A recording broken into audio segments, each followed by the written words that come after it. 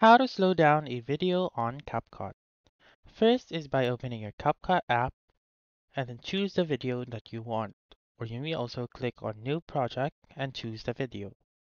Click on that video and make sure to add your video right here.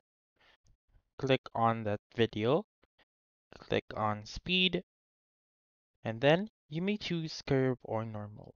So the difference between these two is that Curve is more complex or more complicated.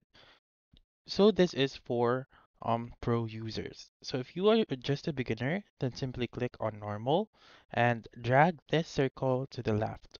Again, drag this circle to the left right here. You may choose 0.5 if you want to have the half slower of your video. Click on the check mark once you are done right here.